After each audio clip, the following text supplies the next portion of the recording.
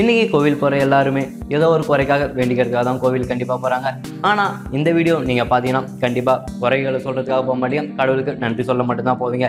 ஏன்னா நம்மள மாதிரி ஒரு சாதாரண வாழ்க்கை வாழாமல் ரொம்ப விசித்திரமான ரொம்ப கோரமான வாழ்க்கையை வாழ்ந்துட்டு இருக்க ஒரு சில பேரை பற்றி தான் இந்த வீடியோவில் நம்ம பார்க்க போகிறோம். அப்படி வாழ்க்கையவே ரொம்ப கஷ்டப்பட்டு வாழ்ந்துட்டு இருக்கிற ஒரு சில பேரை இந்த வீடியோவில் நம்ம பார்க்க போகிறோம். Welcome to Tamil மிஸ்டி back. Carlos Alfie Rodrigues இவர் பார்த்தீங்கன்னா கிட்டத்தட்ட பாதி தலையோட வாழ்ந்துட்டு தான் இருக்காரு. அது எதனால பாதி தலைன்னு கேட்டீங்கன்னா, ஒரு சின்ன ஆக்சிடென்ட். அந்த ஆக்சிடென்ட்டும் இவரு ஒரு காரை திருடிட்டு போகும்போது போலீஸ்காரங்க துரத்திட்டு வர ரொம்ப வேகமாக போனதுனால ஒரு ஆக்சிடென்ட் ஆகி இவரோட தலை ரொம்பவே இன்ஜுரி ஆயிடுச்சு. இவரை ஹாஸ்பிட்டலில் அட்மிட் பண்ணும்போது அந்த டேமேஜ் ஆன ஸ்கல்லோட ஒரு ஹாஃப் ஆகி எடுத்தால் தான் இவரோட உயிர் காப்பாற்ற முடியும் அப்படின்னு சொல்லி ஆப்ரேட் பண்ணி இவர் தலையோட ஸ்கல்லில் ஒரு பகுதியை ரிமூவ் பண்ணிட்டாங்க. அதனால இவரோட தலையோட ஷேப்பே பார்த்தீங்கன்னா கிட்டத்தட்ட பாதியாக தான் இருக்கும். ஆரம்ப காலகட்டத்தில் இவரோட ஃபோட்டோஸை இவர் சோசியல் மீடியாவில் போடும்போது யாருமே நம்மள இது ஜஸ்ட் ஃபோட்டோ எடிட்டிங் அப்படின்னு தான் கிண்டல் பண்ணியிருக்காங்க. அதனால இவர் என்ன பண்ணாரு, இவரே ஓனாக ஒரு வீடியோ ரெடி பண்ணி அதை அப்லோடும் பண்ணியிருக்காரு. அதுக்கப்புறம் தான் இதை நிறைய பேர் நம்பவே ஆரம்பிச்சிருக்காங்க. அந்த வீடியோவில் என்ன விஷயம் சொல்லியிருக்காருன்னா, நான் நிறைய தப்பு பண்ணியிருக்கேன், ட்ரக்ஸ் நிறைய யூஸ் பண்ணியிருக்கேன், அதனால தான் கண்ட்ரோல் இல்லாமல் கார் எடுத்து போய் ஆக்சிடென்ட் பண்ணி நான் இந்த நிலைமைக்கு வந்துட்டேன். அதனால யாருமே ட்ரக்ஸ் யூஸ் பண்ணாதீங்க, அப்படியே ட்ரிங்க் பண்ணியிருந்தாலும் தயவு செஞ்சு டிரைவ் பண்ணாதீங்க அப்படின்ற ஒரு நல்ல கருத்தை நிறைய பேருக்கு சொல்லியிருக்காரு. அதனால இவரு சோசியல் மீடியாவில் ரொம்பவே பெரிய ஒரு ரெஸ்பான்ஸ் இருந்துட்டு தான் இருக்கு. அடுத்தது மிச்சல் கோப்கே. இன்னைக்கு இருக்கிற லைஃப் ஸ்டைல் ரொம்பவே மாறி இருக்கு. நம்மளோட ஃபுட் ஹேபிட்ஸும் ரொம்ப மாறிடுச்சு. அதனாலே நிறைய பேருக்கு சின்ன வயசுல ஃபேட் அதிகமாயிடுது. அதை குறைக்கிறதுக்காக நிறைய பேர் ரொம்ப ஸ்ட்ரெயின் எடுத்துக்கிறாங்க. இந்த ஸ்ட்ரெயின் எடுத்துக்கிறது அதையெல்லாம் தாண்டி பாய்ஸை பொறுத்தவரை சிக்ஸ் பேக் எப்படி ஒரு கிரேஸ் இருக்கும், அதே போல கேர்ள்ஸ் மத்தியிலும் ஜீரோ சைஸ் ஹிப் அதுக்கு ரொம்பவே கிரேஸ் இருக்கு. அதனால ஜீரோ சைஸ் ஹிப்காக ரொம்ப ஸ்ட்ரெயின் பண்ணிக்கிறாங்க. பட்டினி கிடைக்கிறது, மெடிசன் சாப்பிட்றது, அந்த மாதிரியான நிறைய விஷயங்கள் பண்றாங்க. அப்படி ஒரு விஷயம் பண்ணவங்க தான் இந்த மிச்சல் கோப்கே. இவங்க ஹிப் சைஸை அந்த ஜீரோ சைஸ் கொண்டு வரணும் அப்படிங்கிறத ரொம்ப கஷ்டப்பட்டு அதுக்காக நிறைய மெடிசன் சாப்பிட்டு நிறைய ஒர்க் அவுட்ஸ் பண்ணி அதை குறைச்சிட்டே வந்தாங்க. ஒரு கட்டத்தில் அது எதுவுமே அவங்களுக்கு பத்தாம போக கின்னஸ் ரெக்கார்ட்ல வரணும் அப்படின்ட்டு ஆசைப்பட்டாங்க. லாஸ்ட் கின்னஸ் ரெக்கார்ட் பார்த்தீங்கன்னா ஹிப் சைஸ் 14 இன்ச்சஸ். ஆனால் இவங்களோட ஹிப் சைஸ் பார்த்தீங்கன்னா 15 இன்ச்சஸ் வந்தது. அதனால அது மேலும் குறைக்கணும் அதுக்காக ஸ்பெஷலாக டிசைன் பண்ண ஒரு லெதர் பெல்ட் மாதிரியான ஒரு ட்ரெஸ்ஸை போட்டுட்டு இருந்தாங்க. கிட்டத்தட்ட 3 வருஷமா அந்த ட்ரெஸ்ஸை கண்டினியூஸாக போட்டு இருந்தாங்க. அதாவது தூங்கும்போது கூட அந்த ட்ரெஸ்ஸோட தான் தூங்கிட்டு இருந்தாங்க. இப்படியா கண்டினியூஸாக அவங்க பண்ணிக்கிட்டே இருக்கும்போது அவங்க ஹிப் சைஸ் ரொம்பவே குறைஞ்சிடுச்சு. ஹிப் சைஸ் ரொம்பவே குறைஞ்சதுனால ஒரு பீரியட்ல அவங்களுக்கு சைடு எஃபெக்ட் தெரிய ஆரம்பிச்சுது. அதாவது அவங்களோட லங்ஸ் எல்லாமே ஃபெயிலியர் ஆயிடுச்சு. அது மட்டும் இல்லாமல் அவங்களால தனியாக எந்த ஒரு வேலையும் செய்ய முடியாத அளவுக்கு அவங்களோட போன்ஸும் டிஷ்யூஸும் டேமேஜ் ஆயிடுச்சு. இப்போ அவங்களால எந்த ஒரு வேலையும் தனியாக செய்ய முடியாது. அவங்க குனிஞ்சு நிமிரனா கூட ஒரு ஹாலோட ஹெல்ப் தேவை. அதனால இந்த மாதிரி ஜீரோ சைஸ் கொண்டு வரேன், சிக்ஸ் பேக் கொண்டு வரேன் அப்படின்ட்டு ரொம்ப அதிகமாக மெனக்கட்டிங்கன்னா இந்த மாதிரியான சைடு எஃபெக்ட்ஸ் உங்களுக்கும் வரலாம். எதையுமே ஒரு அளவோட நிறுத்திக்கிறது பெட்டர். ஒரு ஜீரோ சைஸை பார்த்துரும், அடுத்து ஒரு மெகா சைஸை பார்த்துருவோம். அமெரிக்கா இருக்கிற மைக்கேல் ரூப்னலி அப்படின்ற ஒருத்தவங்களை தான் இப்போ நான் சொல்ல போறேன். இவங்களோட ஹிப் சைஸ் மட்டுமே பார்த்தீங்கன்னா கிட்டத்தட்ட 8.25 feet. இந்த ஹிப் சைஸ் தான் வேர்ல்ட் ரெக்கார்ட்ல இவங்களுக்கு ஒரு பேரையும் வாங்கி கொடுத்துருக்கு. அது மட்டும் இல்லாமல் இவங்க மாடலிங்ல ரொம்பவே பிஸி.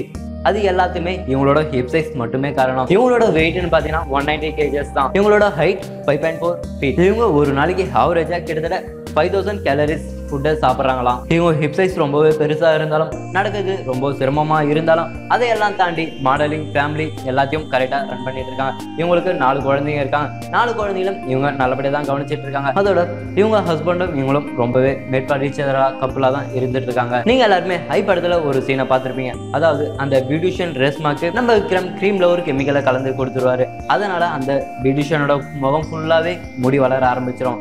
அப்படி முடி வளர்ந்து ரொம்பவே கோரமா இருக்கும். அந்த மாதிரியான ஒரு விஷயத்தை தான் இப்போ நம்ம பார்க்க போறோம். அதாவது இவருக்கு யாரும் இதை பண்ணல, இவருக்கு பை பர்த்லே நேச்சுரலாவே அந்த மாதிரி தான் இருக்கு. அதாவது இவரோட உடம்பு முழுக்கவே முடியாதான் இருக்கும். அதுவும் ரொம்பவே அளவுக்கு அதிகமாக தான் இருக்கு. இவருக்கு சின்ன வயசுல இருந்தே முடி ரொம்பவே அதிகமாக இருந்திருக்கு. ஆனா சின்ன வயசுல யாரும் பெருசா கவனிக்காமட்டு இருக்காங்க. அந்த டைம் பீரியட்ல பெருசா மெடிக்கல் எக்யூப்மெண்ட்ஸ் எதுவும் இல்லாதனால இந்த ப்ராப்ளமை டயக்னோஸ் பண்ண முடியாம அப்படியே விட்டு இருக்காங்க. இவர் வளர்ந்ததுக்கு அப்புறம் பிரச்சனையும் சேர்ந்து வளர்ந்தது. அதுக்கப்புறம் டாக்டர்ஸை பார்த்து அவங்கள கன்சிடர் பண்ணும்போது அவங்க சொல்லியிருக்காங்க இவருக்கு வந்துடுது ஹைப்பர்ட்ரைகோசிஸ், இதை அவ்வளோ சீக்கிரம் கியூர் பண்ண முடியாது அப்படின்னு டாக்டர் சொல்லியிருக்காங்க. ஆனாலும் இப்போ வரலாம் ட்ரீட்மெண்ட்டை கண்டினியூ பண்ணி தொடர்ந்துட்டு தான் இருக்காங்க. இது எல்லாத்தையும் தாண்டி இன்னொரு விஷயம்னா இவ்வளோ கஷ்டம் இருந்தாலும் இவரும் இவங்க ஒய்ஃபோட ரொம்பவே ஹாப்பியாக தான் இருக்கேன் அப்படின்னு நிறைய சொல்லியிருக்காரு. அது மட்டும் இல்லாமல் இவரும் நிறைய மாடலிங்ஸ் பண்ணிட்டு இருக்காரு. அதோட சோசியல் மீடியாவில் ரொம்பவே ஆக்டிவாக இருக்காரு. அடுத்தது நம்ம இந்தியாவில் ஜார்க்கண்ட்ல இருக்கிற முகமது கலீம் அப்படின்ற ஒரு சின்ன பையனை தான் பார்க்க போறோம். இந்த பையனுக்கு பிறக்கும் போது மேக்ரோடாக்சிட்டி அப்படின்ற ஒரு சின்ன ப்ராப்ளம் இருந்திருக்கு. அந்த ப்ராப்ளம்னால இவனோட கையும் உடம்போட அளவை விட ரொம்பவே அதிகமா இருக்கும். கிட்டத்தட்ட அந்த பையனோட கை பார்த்தீங்கன்னா நார்மல் லெவலை விட 3 மடங்கு அதிகமாகவே இருந்தது. அவன் வளர வளர அவன் கை 2 மடங்கு அதிகமாகவே வளர்ந்துட்டு இருக்கும். அதனால அவனால எந்த வேலையுமே செய்ய முடியாது. எல்லா பிரச்சனையும் தாண்டி அவங்க அப்பா அம்மா அவனை நல்லபடியா வளர்த்துட்டு இருந்தாலும் அந்த கிராமத்தில் இருக்கிற எல்லாரும் இவன் சபிக்கப்பட்ட குழந்தை, இவன் போன ஜென்மத்துல ஏதோ பாவம் பண்ணியிருக்கான், அதனாலதான் இந்த மாதிரி பிறந்திருக்கான், அதனால நீங்க ஊருக்குள்ள இருக்காதீங்க, ஊருக்குள்ள வராதீங்க அப்படின்ட்டு இவங்கள ஊரை விட்டு ஒதுக்கி தான் வச்சிருக்காங்க. அது மட்டும் இல்லாம ஊரோட எந்த விஷயத்திலும் இவங்கள தலையிட விடுறதில்லை. ஆனாலும் எவ்வளவு கஷ்டம் இருந்தாலும் அவங்க அப்பா அம்மா அவனுக்கு எப்படியாவது ட்ரீட்மெண்ட் பண்ணி அவனை கியூர் பண்ணும் அப்படின்ட்டு ரொம்பவே போராடிட்டு இருக்காங்க. ஆனா உள்ளூர்ல இருக்கிற எல்லா டாக்டர்ஸும் அந்த கிராமத்துக்கு பயந்துட்டு யாருமே அவனுக்கு ட்ரீட்மெண்ட் பண்ண முன் வரல. இதுல நாம பெருமைப்பட வேண்டிய ஒரு விஷயம் என்னன்னா, நம்ம தமிழ்நாட்டை சேர்ந்த ஒரு டாக்டர் சபாபதி அவர் தான் அந்த பையனுக்கு ட்ரீட்மெண்ட் கொடுக்கறதா சொல்லியிருக்காரு. கூடிய சீக்கிரம் அந்த பையனுக்கு ஆப்ரேஷன் நடக்க போறதாகவும் சொல்லியிருக்காங்க. அடுத்தது கேரி டர்னர். இந்த கேரி டர்னரோட ஸ்கின் பார்த்தீங்கன்னா ரொம்பவே தின்னானது, அது மட்டும் இல்லாமல் எலாஸ்டிகபிள். நம்ம பென்டாஸ்டிக் 4 மூவியில் வர ஹீரோ மாதிரி தான் அந்த ஹீரோ பார்த்தீங்கன்னா அவரோட ஸ்கின்னை எவ்வளோ வேணா இழுத்துக்க முடியும். கிட்டத்தட்ட ரப்பர் மாதிரி தான் அது ரியாக்ட் பண்ணும். அதே போல தான் இவரோட ஸ்கின் பார்த்தீங்கன்னா எவ்வளோ நீளத்துக்கு வேணா இழுக்கிற அளவுக்கு ரொம்பவே தின்னா இருக்கும். அதே மாதிரி ரொம்ப எலாஸ்டிக்காகவும் இருக்கும். அதாவது நார்மல் ஸ்கின்னை விட 3ல் 1 பங்கு ரொம்ப தின்னா இருக்கிறது அவரோட ஸ்கின். இவரோட வயிற்று பகுதியில் இருக்கிற ஸ்கின்னை மட்டுமே இழுத்தாருன்னா கிட்டத்தட்ட 2 பேர் உட்காரக்கூடிய ஒரு டேபிளை கவர் பண்ண முடியும்.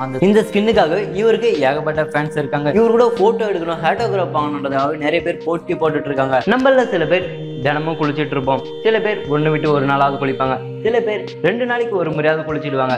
ஆனா கிட்டத்தட்ட 60 வருஷமா குளிக்காம இருக்கிற ஒரு தடவை தான் இப்ப நம்ம பார்க்க போறோம். அதாவது குளிச்சா இவருக்கு உடம்புக்கு ஆகாதான். ஆமா வாசி, இவரோட 20வது வயசுல தான் இவரு கடைசியா குளிச்சது. அதுக்கப்புறம் இவருக்கு கொஞ்சம் உடம்பு சரியில்லாம போனதுனால குளிச்சதுனால தான் உடம்பு சரியில்லாம போயிடுச்சு. அதனால இனிமே குளிக்கவே கூடாது அப்படின்னு முடிவெடுத்து கிட்டத்தட்ட 60 வருஷமா அவரு குளிக்கவே இல்லை. அது மட்டும் இல்லாம இவரு மத்த மனுஷன் மாதிரி இல்லாம காடு, மலை, குகை அந்த மாதிரியான இடங்கள்ல தான் தங்கிட்டு இருக்காரு. அங்க கிடைக்கிற செத்து போன பறவைகள், விலங்குகள் இதெல்லாம் எடுத்து சாப்பிட்டுட்டு இருக்காரு. அதோட இவரு ஸ்மோக் பண்றது கூட பாத்தீங்கன்னா அந்த செத்து போன பறவைகளோட ரெக்கை, அதோட தோலை எடுத்து அதை கொளுத்தி தான் ஸ்மோக் பண்ணிட்டு இருக்காரு. இவரை பார்த்து பயந்து போன ஊர்க்காரங்க எல்லாம் சேர்ந்து இவரை எப்படியாவது குளிக்க வைக்கணும் அப்படி எவ்வளவோ முயற்சி பண்ணி இவரை பிடிக்க ட்ரை பண்ணாங்க. ஆனா அவங்க யாரு கையிலுமே மாட்டாம இதான் ஓடிட்டு இருக்காரு. இதுல ஒரு ஆச்சரியமான விஷயம் என்னன்னா, இவரு சாப்பிட்டது எல்லாமே பாத்தீங்கன்னா செத்து போன பறவைகள், விலங்குகள் அப்படிதான். அது எல்லாமே பாக்டீரியா அஃபெக்ட் ஆயிருக்கு. ஆனா அது எல்லாத்தையும் சாப்பிட்டு இருக்காரு. அது மட்டும் இல்லாம குடிக்காம ரொம்பவே நாஸ்டியா சுத்திட்டு இருக்காரு. ஆனா இவருக்கு எந்த டிசீஸோ எந்த சைடு எஃபெக்டோ வந்தது இல்லை. இப்ப நம்ம பார்க்க போறது ரொம்ப பெரிய விஷயம். அதாவது ஒரு உயரமான விஷயத்தை தான் பார்க்க போறோம். இசானி டா குரூஸ் சில்வா. இந்த லேடி பாத்தீங்கன்னா நார்மலா இருக்கிற எல்லா கேர்ள்ஸை விட ரொம்பவே ஹைட். கிட்டத்தட்ட இவங்களோட ஹைட் பாத்தீங்கன்னா 6.9 feet. இவங்களோட சின்ன வயசுல பிட்யூட்டரி சுரப்பில ஏற்பட்ட ஒரு பாதிப்பால இவங்க இந்த அளவுக்கு ஹைட் ஆகியிருக்காங்க. இவ்வளோ ஹைட் இருக்கிறதுனால இவங்கள எல்லாருமே ஒரு மாதிரி வினோதமா தான் பார்த்துருக்காங்க. அது மட்டும் இல்லாம இவங்களோட சேர்றதை எல்லாருமே அவாய்ட் பண்ணியிருக்காங்க. இவங்க மனசுடைஞ்சு போயிருக்கிற அந்த டைம்ல வந்திருக்காரு பிராங்க்லின் அப்படின்ற ஒருத்தர். இவரோட ஹைட் பார்த்தீங்கன்னா ஜஸ்ட் 5.4 தான். எனக்கு ஹைட் ஒரு பிரச்சனை இல்லை அப்படின்னு சொல்லி அவங்கள மேரேஜ் பண்ணியிருக்காரு. 2 பேரும் ரொம்பவே ஹாப்பியா தான் இருக்காங்க. இப்போ நான் முன்னாடி சொன்ன எல்லா விஷயத்தையும் நோட் பண்ணி பார்த்தா உங்களுக்கு ஒரு விஷயம் தெரியும். காதலுக்கு கண்ணு மட்டும் இல்லைங்க, சைஸும் தேவையில்லை. முன்னாடி உயரமான கால்களை பார்த்தோம், இப்போ அகலமான கால்களை பார்க்குறோம். மேண்டி செலர் இவங்க பிறக்கும் போது இவங்களோட கால்கள் நார்மலா தான் இருந்திருக்கு. இவங்க வளர வர கால்கள் இவங்க உடம்பு அளவை விட ரொம்ப அதிகமா வளர்ந்துருச்சு. ஒரு கட்டத்துல இவங்களோட உடம்போட அளவை விட இவங்களோட காலோட அளவு ரொம்பவே அதிகமாயிடுச்சு. அதுக்கப்புறம் இவங்க டாக்டர் செக் பண்ணியிருக்கும் போது இவங்களுக்கு வந்து ஹைப்பர் ட்ரைகோசிஸ் சிண்ட்ரோம். இந்த சிண்ட்ரோம் பார்த்தீங்கன்னா கிட்டத்தட்ட உலகத்திலே ஒருத்தருக்கு மட்டும்தான் வந்திருக்கு. இந்த நோயை குணப்படுத்துறதுக்கு இப்போ வரலாம் எந்த மெடிசனும் இல்லை அப்படின்னு எல்லா டாக்டர்ஸுமே கை வச்சுட்டாங்க. இவங்க அந்த பெரிய கால்களோட ரொம்பவே கஷ்டப்பட்டு தான் வாழ்ந்துட்டு இருந்திருக்காங்க. ஒரு கட்டத்துல அந்த கால்களுக்கும் ஆபத்து வந்துச்சு. அதாவது ஒரு காலில் மட்டும் இன்ஸ்பெக்ஷன் வந்து அந்த காலை எடுக்க வேண்டிய நிலைமை. அந்த காலை எடுத்ததுக்கு அப்புறம் அந்த பழைய கால் பார்த்தீங்கன்னா கிட்டத்தட்ட அதை விட 2 மடங்கு அதிகமாக வளர ஆரம்பிச்சது. இப்போ அவங்களால எழுந்து நடமாட முடியாத அளவுக்கு இருந்தாலும் உட்காந்த இடத்துல தான் எல்லா வேலையும் பார்த்தாகணும். அது இல்லாமல் எதை பண்ணாலும் யாராவது ஒருத்தரோட ஹெல்ப் வேணும் அப்படின்ற நிலைமையிலும் 35 வயசு தாண்டி இப்போ வரும் வாழ்ந்துட்டு தான் இருக்காங்க. இந்த வீடியோல நான் சொல்லியிருக்கிறது கொஞ்சம் பேர் மட்டும்தான். இந்த வீடியோல சொல்லப்படாத நிறைய பேர் நிறைய இடத்துல இருக்காங்க. ஏன் உங்களை சுத்தியும் இருக்கலாம். அதனால நமக்கு கிடைச்சிருக்கிற இந்த லைஃபை நல்லா என்ஜாய் பண்ணி வாழ்வோம். இந்த வீடியோ உங்களுக்கு பிடிச்சிருந்தா லைக் பண்ணுங்க, உங்களோட ஃபீட்பேக்ஸை கமெண்ட் பாக்ஸில் கமெண்ட் பண்ணுங்க. மேலும் இது போல பல வீடியோகளுக்கு தமிழ் மியூசிக் பேக் சேனலை சப்ஸ்கிரைப் பண்ணுங்க. கூடவே மறக்காம பெல் ஐக்கானை பிரஸ் பண்ணிடுங்க.